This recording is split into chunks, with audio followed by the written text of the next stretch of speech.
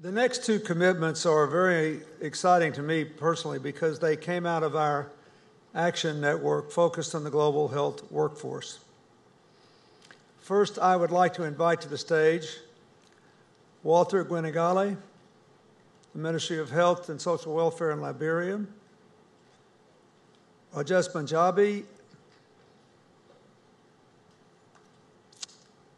of Tiyatien Health, Josh Nesbitt of Medic Mobile, Pub Guy of IntraHealth International, and Shelley Eskew of Intel Corporation.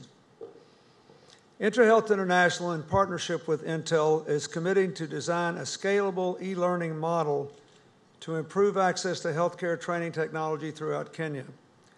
It will enable the training of hugely more healthcare workers at a fraction of the cost. And I will explain this a little more as we go along.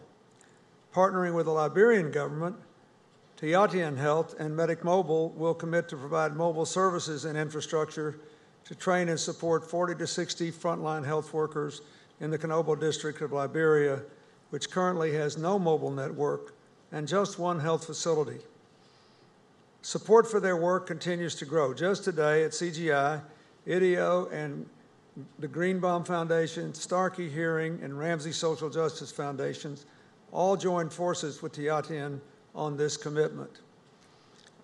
I will say more about this in a minute, but let me just say, anybody who's done what our foundation has done in the last 10 years, who's worked on trying to lower the cost of HIV medicine, or lower the cost of malaria medicine, or deal with the need for testing laboratory equipment, or as we've done in Ethiopia, try to help build hundreds of clinics, because if you get sick in a city, you're okay, and if you get sick in the rural areas, you die anonymously and no one knows your name. Understands that this system building, while it may not be as exciting as what we did in drastically cutting the price of AIDS medicine, in the end will have the biggest impact on whether people live or die in large numbers. So this is a great commitment, and I want to thank the people who have made it.